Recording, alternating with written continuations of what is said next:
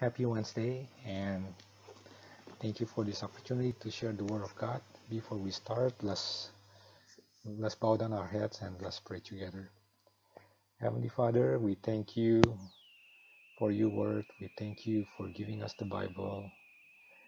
We ask you, Lord, that you help us to understand the passage that we're going to read, and help me, Lord, to be clear and accurate as I try my best to explain this.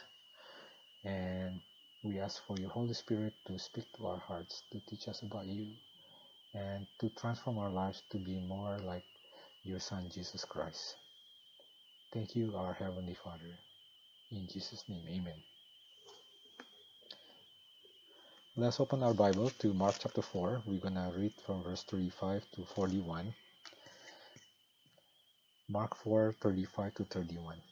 That day when evening came, he said to his disciples, "Let us go over to the other side." Leaving the crowd behind, they took him along just as he was in the boat. There were also other boats with him. A furious squall came up, and the waves broke over the boat so that it was nearly swamped. Jesus was in the stern, sleeping on a cushion. The disciples woke him and said to him, "Teacher, don't you care if we drown?" He got up, rebuked the wind, and said to the waves, "Quiet, be still." Then the wind died down, and it was completely calm. He said to his disciples, "Why are you so afraid? Do you still have no faith?" They were terrified and asked each other, "Who is this? Even the wind and the waves obey him."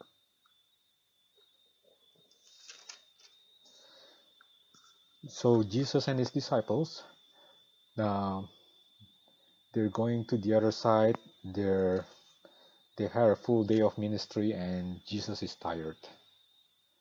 And here we find the humanity of Jesus. Jesus, just like us, he understands about tiredness. So he gets on the boat and he sleeps. Isn't it great to know that our Lord knows when we're tired? Because many times we forget that, in Jesus we find his we find that in Jesus we find that he's fully human and he's fully God. He's fully divine and he's fully human. We find that wherever we go through in life, tiredness, sadness, um, and disappointments, pain, Jesus experienced those things.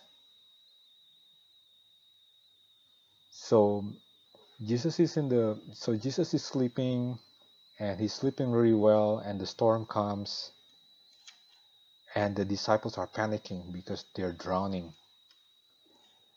And the disciples woke him up and said, "Don't you care if we drown?" Of course Jesus cares. What kind of question is that? And Jesus got up and he rebuked the wind and said to the waves, "Quiet, be still." So when Jesus rebuked the wind,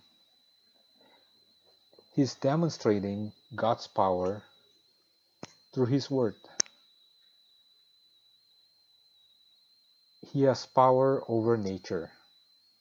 And it's no surprise that he has power over nature, because after all, when God created the heaven and the earth, it was by his word. And in John chapter 1, we find that we find that Jesus is that living word that was with God in the very beginning. In the beginning was the Word, and the Word was with God, and the Word was God. Through him everything was made. Without him nothing was made that has been made. So Jesus has power over existence. Jesus has power over nature. Jesus has power over anything. And by his word, just like the way he healed uh, the paralyzed man in Mark chapter 2, or the man with leprosy in Mark chapter 1. How did he heal those people? He healed them through his word. So what this tells us is that there is power in the word of God. There is power in the word of God. Where do we turn to when we are in difficult situations? Where do we turn to when we face the storm in our lives?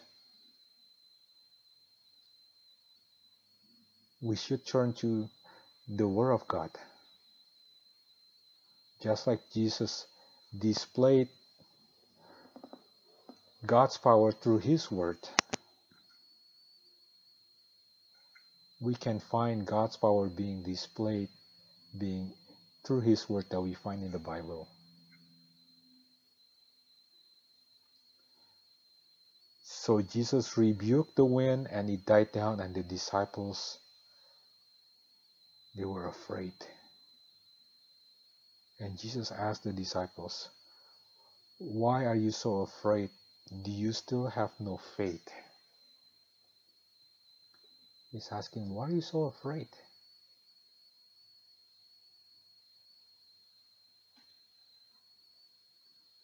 Because here they have this friend, Jesus. And here in his friend is also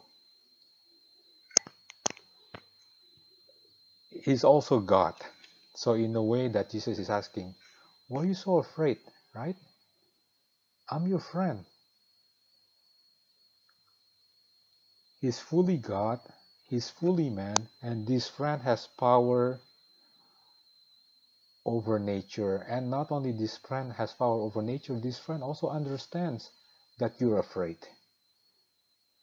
This friend also understands what you go through as a human being. This friend also understands when you're tired, when you're sad,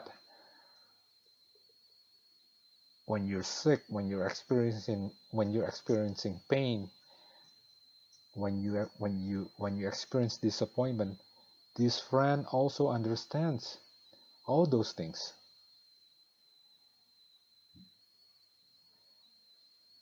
But this friend is also unique, because only this friend has the power to overcome anything by his word. So Jesus asks, do you still have no faith? Do you still not believe in me? That's what Jesus is asking. Faith in him. Faith that he is the Son of God, that he came, that he became man, that he became man, and we can come to God through him. Because no one can come to God unless we come through Jesus. Because in Jesus we have access to God. Because in Jesus we come to Jesus in our humanity, and Jesus comes to God on our behalf because he's one with God.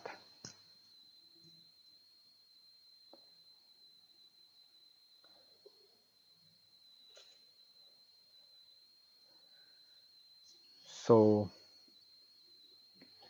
the lesson that we can learn here is that where do we turn to during this during the time of need?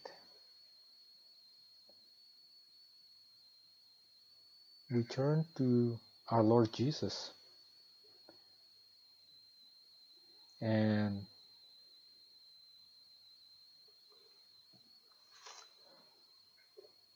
where do we and what do we do when we need guidance? We turn to the Word of God, because just like the Word of God spoken by Jesus has power over nature, the very same Word of God that God has given us in the Bible also has power over our lives.